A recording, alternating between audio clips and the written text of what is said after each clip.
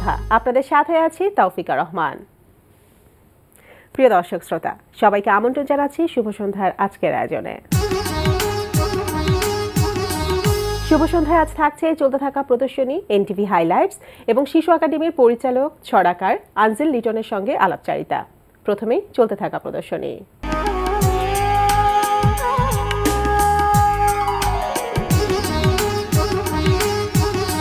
শুরুতেই জানিয়ে দিচ্ছি চলতে থাকা বইমেলা ও প্রদর্শনীর সময়সূচি। বঙ্গবন্ধু শেখ মুজিবুর রহমানের জন্মবার্ষিকী ও জাতীয় শিশু দিবস উপলক্ষে শিশু একাডেমিতে অনুষ্ঠিত হচ্ছে বইমেলা। প্রতিদিন বেলা ৩টা থেকে রাত ৮টা এবং ছুটির দিনে বেলা ১১টা থেকে রাত ৮টা এই সময় বইমেলা চলবে ২৬ মার্চ পর্যন্ত। উত্তরার গ্যালারি কায়া প্রদর্শিত হচ্ছে শিল্পী রণজিৎ দাসের চিত্রকলা প্রদর্শনী জার্নি অ্যান্ড ইমেজেস। সকাল ১১টা থেকে রাত ৮টা এই সময় প্রদর্শনী চলবে ২৫ মার্চ পর্যন্ত। ব্রিটিশ কাউন্সিলে অনুষ্ঠিত হচ্ছে London ১৯৭১ unsung heroes of the Bangladesh liberation war শিরোনামে আলোকচিত্র প্রদর্শনী। প্রদর্শনী চলবে ৩১ মার্চ পর্যন্ত। মোহাম্মদপুর কলা কেন্দ্রে প্রদর্শিত হচ্ছে আলোকচিত্রী হাদি উদ্দিনের একক আলোকচিত্র প্রদর্শনী হিয়ার ফর নাও। প্রতিদিন বিকাল ৫টা থেকে রাত ৮টা এই সময় প্রদর্শনী চলবে ২২ মার্চ পর্যন্ত। এবার এনটিভি হাইলাইটস।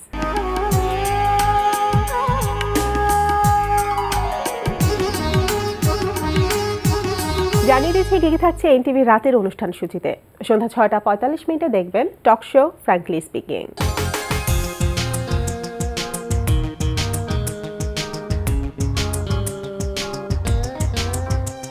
রাত ৮টা ২০ মিনিটে থাকছে নজরুল ইসলাম রাজুর পরিচালনায় ধারাবাহিক নাটক সানফ্লাওয়ার।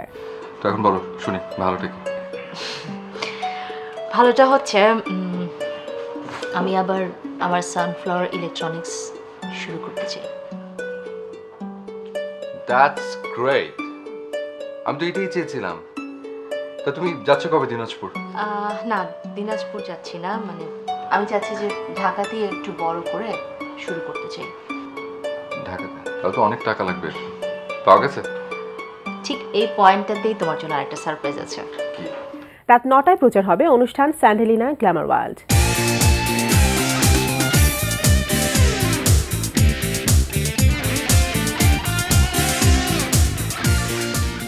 রাত ৯টা ৪০ মিনিটে দেখবেন ধারাবাহিক নাটক জল রং। আমি তো ড্রাঙ্ক ছিলাম।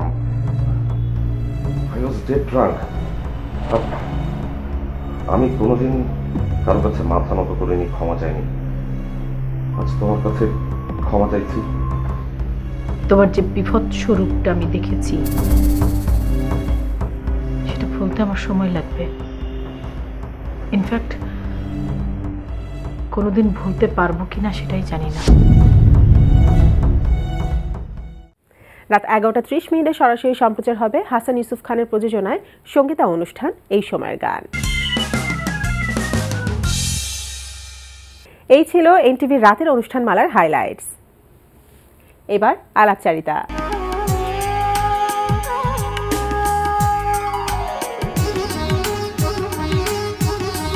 বঙ্গবন্ধু শেখ মুজিবুর রহমানের ৯৮তম জন্মদিবস ও জাতীয় শিশু দিবস উপলক্ষে শিশু একাডেমিতে অনুষ্ঠিত হচ্ছে বইমেলা।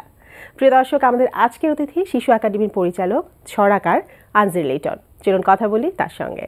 শুভ সন্ধ্যা। শুভ সন্ধ্যা। কেমন আছেন? ভালো আছি। তো আমাদের অনেক ভালো লাগছে আজকে আমরা আপনাকে পেয়েছি আমাদের অনুষ্ঠানে। ধন্যবাদ। আচ্ছা, তো ১৬ তারিখ থেকে শুরু হয়েছে বইমেলা, যেটা ২৬ তারিখ পর্যন্ত চলবে। তো বেশ কিছুদিন তো হয়ে গেল, কেমন চলছে আপনাদের সেই বইমেলা? মেলা ভালো চলছে এবং ছুটির দিনগুলোতে একটা ভিড় লক্ষ্য করা গেছে এবং গত শুক্রবারে খুব ভালো দর্শক সমাগম হয়েছিল এবং বাচ্চাদের একটা আলাদা একটা এটাকে ঘিরে একটা বাচ্চাদের একটা উৎফুল্ল একটা ভাব আছে এবং ছোট শিশু একাডেমি, তো শিশু একাডেমি মানে বাচ্চারাও মনে করে যে এটা আমার জায়গা, যে কারণে হলো কি ওর উপস্থিতিটা বেশি এবং ওর আগ্রহটাও বেশি। ইভেন আমরা যে অনুষ্ঠানগুলো করছি মঞ্চে দেখা যায় যে বাচ্চাদের আকর্ষণটা খুব বেশি। এটি আমাদের একটা ভালো লাগার বিষয় এবং আমার মনে হয় এটাই তো আমাদের টার্গেট। সেটাই। তো বইমেলা নিয়ে জানবো। প্রথমে আসি উদ্বোধনী অনুষ্ঠানের মধ্য দিয়ে তো আপনাদের এই আয়োজন শুরু হয়েছে, সেই অনুষ্ঠানটা কেমন ছিল? উদ্বোধন আমরা করলাম ১৬ মার্চ। ১৭ মার্চ জাতির পিতা বঙ্গবন্ধু শেখ মুজিবুর রহমানের জন্মদিবস, সেটিকে উপলক্ষ করে আমাদের এই বইমেলাটি। এবং জাতীয় শিশু দিবস। তো উদ্বোধনী পর্বে প্রধান অতিথি ছিলেন একটি যে উদ্বোধন করেছেন আমাদের মহিলা ও শিশু বিষয়ক মন্ত্রণালয়ের মাননীয় মন্ত্রী মেহের আফরোজ চুমকি, উনি উদ্বোধন করেছেন। তারপরে স্পেশাল গেস্ট হিসেবে ছিলেন আমাদের সচিব মহোদয় ছিলেন, তারপরে আমাদের লেখক মোহাম্মদ জাফর ইকবাল, উনি ছিলেন আমাদের বিশেষ অতিথি। আর সেলিনা আপা ছিলেন, সেলিনা আপা শিশু একাডেমির চেয়ারম্যান হিসেবে দায়িত্ব পালন করছেন। তারপর প্রকাশকরা তো আছেনই, শিশু সাহিত্যিকদের পক্ষ থেকে ছিলেন আক্তার হোসেন। এরপর একটা কালচারাল শো করেছি, এখানে আমাদের শিশু একাডেমির যারা প্রশিক্ষণার্থী তারাই শোটা করেছে, গান নাচ। এবং আমরা একটা মানিকগঞ্জ থেকে নীরাভরণ থিয়েটার একটা গ্রুপ আছে, ওরা পুতুল নাচ করে। আচ্ছা, তো আমরা সেই পুতুল নাচটিও দেখিয়েছি, দর্শকরা বেশ উপভোগ করেছে। সেটা কি শুধু প্রথম দিন মানে উদ্বোধনী অনুষ্ঠানের দিনই কি এই সাংস্কৃতিক অনুষ্ঠান ছিল, নাকি এখনো চলছে সাংস্কৃতিক অনুষ্ঠান বইমেলার পাশাপাশি? না, বইমেলার পাশাপাশি প্রতিদিনই সাংস্কৃতিক অনুষ্ঠান আছে এবং প্রতিদিনই ধরেন যে শিশু সংগঠক যেমন খেলাঘর, কচিকাচার আসর, এরা অংশগ্রহণ করছে।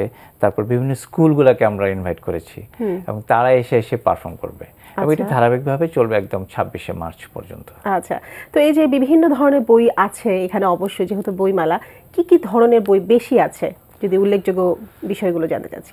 এখানে আমাদের মোট এবার 61টি প্রকাশকরা এখানে তাদের বই এখানে নিয়ে এসেছেন এবং বইগুলো ছোটদের বড়দের তো অবশ্যই, তবে বড়দের বইয়ের চেয়ে ছোটদের বইকে বেশি প্রাধান্য দেওয়া হচ্ছে। এবং প্রতিটা প্রকাশকের যাদের ছোটদের জন্য যে প্রকাশনা, শিশু সাহিত্য যে প্রকাশনা, সেগুলোকে তারা বেশি শো আপ করছে এই মেলাতে এবং ছোটদের বইয়ের প্রতি একটা চাহিদা বেশি আর কি। আচ্ছা, তো এই যে বললেন ছোটদের বইকে বেশি প্রাধান্য দেওয়া হয়েছে, কিন্তু শিশুরা যারা আছে বললেন তো তাদের চাহিদা অনেক বেশি, কিন্তু বই কেনার প্রতি আগ্রহটা কেমন দেখছে? সেটা আসলে কি, শিশুর কাছে তো টাকা নেই, তার বাবা মার কাছ থেকে নিতে হবে। শিশু শুধু চয়েস করতে পারে যে এই বইটা আমি নেব। তারপরে অনেক সময় বাচ্চারা মানে কি কিনবে, কি বইটা নেবে এটা নিতে পারে না। এই জন্য আমি বলি কি যে আসলে বই পড়ার জন্য আমরা যতটা উৎসাহ দেই, অভিভাবকদের এটি অবশ্যই মানে খুব সিরিয়াসলি ভাবা উচিত যে আমি আমার সন্তানকে কোন বইটি কিনে দিব। এবং আমরা যখন আমি আমার ছোটবেলা থেকে যদি বলি, তাহলে আমি তো ছোটবেলায় যে বইগুলো পড়েছি শিশু সাহিত্যই তো পড়েছি, তারপরে আস্তে আস্তে বয়সের ধাপে ধাপে হয়তো বড়দের বই পড়েছি।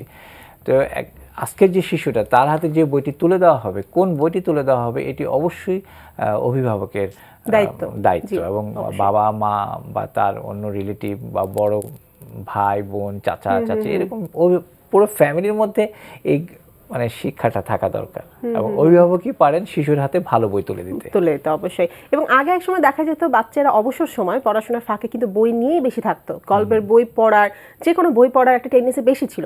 এখন কিন্তু সেটা কমে গিয়েছে, কারণ এখন সবাই মোবাইল, ল্যাপটপ, টিভি এগুলো নিয়ে আছে। তো এটা তো অবশ্যই একটু ঝুঁকিপূর্ণ বাচ্চাদের জন্য। অবশ্যই ঝুঁকিপূর্ণ, এবং এই ঝুঁকিপূর্ণটাকে মানে প্রতিরোধ করতে আমি মনে করি যে বাসার গার্জিয়ানদের আরো সচেতন হতে হবে, অনেক সচেতন হতে হবে। এবং তাকে ল্যাপটপ, মোবাইল এটা থাক, এটা একটা বিজ্ঞানের দান, বিজ্ঞানের সাথে সাথে সে চলবে, তার মানে এই না সে পড়া বন্ধ হয়ে যাবে, তার মানে এই না যে সে বই পড়বে না, বইয়ের ঘ্রাণ নেবে না, এটি কিন্তু তাকে দিতে হবে। আর আমি মনে করি যে আসলে মানে যে বই পড়া হয় না সেটাই তো নতুন বই। বিশেষ করে আমাদের শিশু সাহিত্যের যে ক্রমবিকাশ, আমরা ঠাকুরমার ঝুলির কথা বলি, বা তারপরে যে অবন ঠাকুরের গল্প, রবীন্দ্রনাথের গল্প, কাজী নজরুল ইসলামের গল্প, ছড়া, কবিতা, এগুলোর মধ্য দিয়ে কিন্তু আস্তে আস্তে শিশু বেড়ে ওঠে। খুব দরকার অভিভাবকদের এই সচেতনতা। অবশ্যই। তো বাচ্চাদের বইয়ের কথা তো শুনলাম, এছাড়াও তো বড়দের বিভিন্ন বিষয়ের বই তো আছে, গল্প আছে, উপন্যাস আছে, ছড়া আছে, বিভিন্ন আবৃত্তি বই আছে। কোন বিষয়ের উপর বেশি এই চাহিদাটা দেখছেন পাঠকদের? মুক্তিযুদ্ধ বিষয়ক বইয়ের প্রতি খুব চাহিদা আছে। তারপরে ইতিহাস, ঐতিহ্য, এই বিষয়গুলো চলছে এই আমাদের এই বইমেলাগুলোতে। মানে শিশু একাডেমির যে বইমেলা, ছোটদের বইয়ের পাশাপাশি মুক্তিযুদ্ধ, ইতিহাস, ঐতিহ্য, এই বইগুলোর একটি চাহিদা আছে। তো সাধারণত প্রতি বছরই আপনাদের এই বইমেলা হয়ে থাকে এবং এই বইমেলা বঙ্গবন্ধু শেখ মুজিবুর রহমান জন্মদিন এবং শিশু দিবসকে কেন্দ্র করে। কিন্তু মূল লক্ষ্যটা কি, বা যদি বলি প্রতিবদ্ধ বিষয় যেটা, সেটা কি আসলে আপনাদের এই বইমেলার? যেমন এবারে প্রতিবদ্ধ হলো বঙ্গবন্ধুর জন্মদিন, বাংলাদেশের খুশির দিন। আচ্ছা, তো বাংলাদেশের খুশির দিন, খুশির তো অনেকগুলো ক্ষেত্র আছে, বই পড়েও কিন্তু খুশি হওয়া যায়, এটা একটি আলাদা একটি সেক্টর বলা চলে।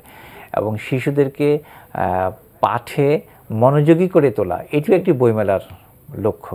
আচ্ছা। এবং আমরা যেভাবে পত্রিকা অনেক নিউজ হয়েছে বা আমরা যেভাবে প্রচার করছি বা আমরা যেটা কথাটা বলতে চাই যে এই বইমেলাকে ঘিরে ছোটদের মনের ভিতরে একটু প্রভাব পড়ুক যে আমাকে বই পড়তে হবে, ও শুধু এইটুক ভাববে, আর গার্জিয়ান ভাববে যে ঠিক আছে ও যেহেতু বই পড়তে চাচ্ছে আমি একটা বই কিনে দেই, আগ্রহটা থাকবে। এটি আমাদের আসলে লক্ষ্য। প্রতি বছরই করছেন, এবার সপ্তমবারের মতো করছেন। কোনো ভিন্নতা কি এবার আপনারা রেখেছেন বা কোনো নতুনত্ব আছে এবারে বইমেলায়? নতুনত্ব এবার প্রকাশকদের সংখ্যা বেশি। আচ্ছা। হ্যাঁ, এবার 61টি প্রকাশনা সংস্থা এখানে অংশগ্রহণ করেছে, এটি একটি নতুনত্ব। তারপরে প্রতিদিনের সাংস্কৃতিক অনুষ্ঠান তো হচ্ছে এবং এইসব অনুষ্ঠানে স্কুলগুলোকে আমন্ত্রণ দিয়ে নিয়ে আসছি। যেমন ধরা যাক ভিকারুন্নেসা স্কুল আছে, আমরা তাদেরকে আমন্ত্রণ জানিয়েছি, আমরা অনেক স্কুলকে আমন্ত্রণ জানিয়েছি। আরেকটি বড় ব্যাপার যে আমরা এই যে বঙ্গবন্ধুর জন্মদিবসটি গেল, এটিকে কেন্দ্র করে বাংলাদেশ শিশু একাডেমি প্রথমবারের মতো ডাক টিকিট বের করেছে এবং শিশু একাডেমির নাম সহ এটি ডাক টিকিটটি বেরিয়েছে যে বঙ্গবন্ধুর জন্মদিন বাংলাদেশের খুশির দিন।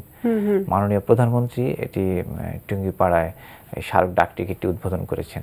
জি জি। আচ্ছা, তো বইমেলা নিয়ে তো আমাদের অনেক কথা হলো, এবার আসি আপনার বিষয়ে যে আমরা আপনার কাছ থেকে বেশ কিছু বই পেয়েছি, অনেক দিন ধরে আপনি লেখালেখির সাথে আছেন, এখন কি অবস্থা, কেমন চলছে লেখালেখি? লেখালেখি চলছে, এবারও আমার কয়েকটি বই বেরিয়েছে এই মানে বাংলা একাডেমির বইমেলাতে। ছড়ার বই বেরিয়েছে, গল্প বই বেরিয়েছে। একটি ছড়ার বইয়ের নাম ছিল ও ছড়া তুই যাস কই, এটি একটি বের করেছিল চন্দ্রপতি। কিশোর উপন্যাস বেরিয়েছে, এটি বের করেছে গদ্য পদ্য, আকাশ ভরা ফুল। তারপরে জয়তী থেকে বেরিয়েছে আনারসের ঢাকা সফর। এবার মোট 5টি বই বেরিয়েছে। 5টি বই হয়েছে। তো সেই প্রথম থেকে এখন পর্যন্ত ছড়াই লিখে যাচ্ছেন, এতগুলো মাধ্যম থাকতে, গল্প, উপন্যাস, ইতিহাস সবকিছু থাকতে ছড়াকে বেছে নিলেন কেন? এটা কি বাচ্চাদের প্রতি আকর্ষণের জন্য নাকি? না, ছড়া আমার প্রধান বিষয়, কিন্তু আমি শিশু সাহিত্যটাকে মূলত আমি বেছে নিয়েছি এবং আমার উপন্যাসও বেরিয়েছে, কিশোর উপন্যাস। কিশোর উপন্যাস বেরিয়েছে এবং কিশোর উপন্যাসের জন্য আমি পুরস্কারও পেয়েছি। হ্যাঁ, আমার বেশ কয়েকটি গল্প বই বেরিয়েছে, আমার গল্প সমগ্র একটি বই আছে ছোটদের। তো মূলত আমার লেখালেখির জায়গাটা হলো শিশু সাহিত্য। আমি শিশুদেরকে সেই জ্ঞানটুকু দিতে চাই, এই তোমার বাংলাদেশ, এই তোমার দেশ, হ্যাঁ, এই তোমার প্রকৃতি, এই তোমার ঋতু, এই তোমার মানে সামাজিকতা, হ্যাঁ, এবং তুমি যখন বড় হয়ে উঠবে তোমার মানবিক গুণাবলীগুলো তোমার থাকতে হবে, তোমার দেশপ্রেম থাকতে হবে, তোমার জাতিকে চিনতে হবে, বাঙালিকে চিনতে হবে। এই যে চেনানোর জায়গাটা আমি মনে করি শিশু সাহিত্য এর জন্য একটা বড় ভূমিকা রাখতে পারে। অবশ্যই কোনো কাজের স্বীকৃতি স্বরূপ যখন সেটার স্বীকৃতি পুরস্কারটা পাওয়া হয়, সেটার অনুভূতিটা কিন্তু চমৎকার থাকে। এবং আপনি তো এখন পর্যন্ত বেশ কিছু বিভিন্ন কাজে সম্মাননা পেয়েছেন, উল্লেখযোগ্য কিছু সম্মাননার কথা যদি একটু বলতেন। উল্লেখযোগ্যের মধ্যে বাংলাদেশ শিশু একাডেমির একটি পুরস্কার আছে, অগ্রণী ব্যাংক শিশু সাহিত্য পুরস্কার। সেটি পেয়েছি আমি 2বার। একবার পেয়েছিলাম একটি ছড়ার বইয়ের জন্য, সেই বইটার নাম ছিল বিড়ালটি সিম কার্ড খেয়ে ফেলেছে। আচ্ছা আচ্ছা। আরেকবার পেয়েছিলাম নাটকের বইয়ের জন্য ছোটদের নাটিকা, এটি পেয়েছিলাম। আমি একটি উপন্যাস লিখেছিলাম, কিশোর উপন্যাস, মানিকের লাল কাঁকড়া। এই বইটি মানিক বন্দ্যোপাধ্যায়ের জীবন কাহিনী ভিত্তিক একটি কিশোর উপন্যাস। মানে আমার ওই উপন্যাসের ক্যারেক্টারটার মূল ক্যারেক্টার যে সেটা মানিক, জাস্ট মানিক বন্দ্যোপাধ্যায়ের জীবনটাকে আমি তুলে এনেছি ছোটরা যাতে গল্প আকারে তাকে পেয়ে যায়। এটিও পুরস্কার পেয়েছিল, সিটি আনন্দ আলো পুরস্কার পেয়েছিল। আর একটি ছড়ার বই ছিল গুড বয় ব্যাড বয়, এটি পুরস্কার পেয়েছিল এম নুরুল কাদের শিশু সাহিত্য পুরস্কার, এটি খুব একটি ভালো পুরস্কার। আর এছাড়া আমি পেয়েছিলাম ময়মনসিংহ প্রেস ক্লাব পদক পেয়েছি। তারপরে বাংলাদেশ পাবলিক লাইব্রেরি একসময় তরুণদেরকে পুরস্কার দিত, সেটিও আমি পেয়েছিলাম 2বার। মানে বেশ কিছু পুরস্কার আছে আর কি আপনার ঝুলিতে বলা যায়। আচ্ছা, শিশু সাহিত্যের পাশাপাশি নাটকও লেখা হয়েছে, বেশ কিছু নাটক আমরা দেখেছি। আমি নাটক লিখেছি। জি জি। আমি নাটক লিখে আমি টেলিভিশনে প্রোগ্রাম করি, বাংলাদেশ টেলিভিশনে বেশি প্রোগ্রাম করি এবং বেতারেও প্রোগ্রাম করি। বাংলাদেশ বেতারে একটি প্রোগ্রাম হয় রেডিও ম্যাগাজিন উত্তরণ। আচ্ছা, এই উত্তরণটির সাথে আমি জড়িত আছি। আচ্ছা, তো আপনাদের কাছ থেকে এবার যেটা পেলাম বইমেলাটা, সেটা 26 তারিখ পর তো শেষ হয়ে যাচ্ছে। এর পরের কোনো নতুন কাজের পরিকল্পনা কি আছে, আবার এরকম কোনো নতুন উদ্যোগ? আমরা বইমেলাটাকে সবসময় রাখতে চাই এবং বইমেলা নিয়ে আমারও একটা যেমন স্বপ্ন আছে, আমি এই স্বপ্নটা আমার যে মাননীয় মন্ত্রী মহোদয়কে তিনিও সেই স্বপ্নটা লালন করেন এবং সেই স্বপ্নের জায়গা থেকে আমরা একটি স্বপ্ন দেখছি, মানে বাংলাদেশ শিশু একাডেমি একটি স্বপ্ন দেখছে, সেটি হলো যে সার্কভুক্ত দেশগুলোর নিয়ে ছোটদের একটি বইমেলা করার। এবং সেটি মানে প্রস্তুতি অলরেডি নেওয়া হচ্ছে আর কি, মানসিকভাবে ডিসিশন হয়ে গেল, প্রস্তুতির চূড়ান্ত পর্যায়ে এখনো যায়নি, তবে আমরা এটির একটা বড় স্বপ্ন যে আপাতত ছোটদের জন্য একটি বড় পরিসরে সার্কভুক্ত দেশগুলো নিয়ে মানে চিলড্রেন্স বুক ফেয়ার, আগে কিন্তু কখনো হয়নি, এটি আগে হয়নি, এটি বাংলাদেশেও হয়নি। এতে করে কি বইয়ের একটা বৈচিত্র্য পাওয়া যাবে। অবশ্যই আমরা যারা শিশু সাহিত্য করি আমরাও জানতে পারবো যে আমার পাশের দেশ কি লিখছে, কিভাবে লিখছে, তারাও আমাদের সাথে জানতে পারবে, একটু বিনিময় হবে। আপাতত আমরা সার্কভুক্ত দেশগুলো নিয়ে করতে চাচ্ছি। আচ্ছা, তো কথা বলে অনেক ভালো লাগলো, অনুষ্ঠানে একেবারে শেষ প্রান্তে চলে এসেছি, কিন্তু যেহেতু আমরা আজকে আপনাকে পেয়েছি, একটা ছড়া লাস্ট আমরা শুনতে চাচ্ছি। এটি আমার ছোট ছড়া, একটু আমার খুব প্রিয় ছড়া।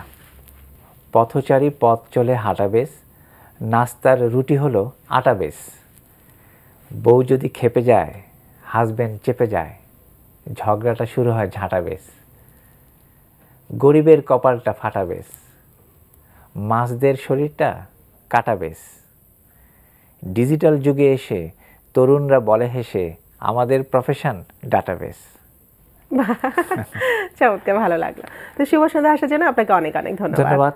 ধন্যবাদ। শুভ সন্ধ্যা, মানে আমারও শুভ বার্তা নিয়ে আসুক, আমারও ভালো লাগলো আপনার সাথে কথা বলে, শুভ সন্ধ্যা এসেও ভালো লাগলো। ধন্যবাদ। প্রিয় দর্শক, কথায় কথায় আমরাও চলে এসেছি অনুষ্ঠানের শেষ প্রান্তে। আমাদের সঙ্গে যোগাযোগের ঠিকানা প্রযোজক শুভ সন্ধ্যা, NTV BSCC ভবন, 7 তলা, 102 কাজী নজরুল ইসলাম এভিনিউ, কারওয়ান বাজার, ঢাকা 1215। আমাদের ইমেল অ্যাড্রেস shubhosondha@ntvbd.com। প্রিয় দর্শক, NTVতে সম্প্রচারিত সংবাদ ও অন্যান্য সকল অনুষ্ঠান দেখতে লগ ইন করুন www.ntvbd.com এ। সবাই ভালো থাকুন, নিরাপদে থাকুন। শুভ সন্ধ্যা।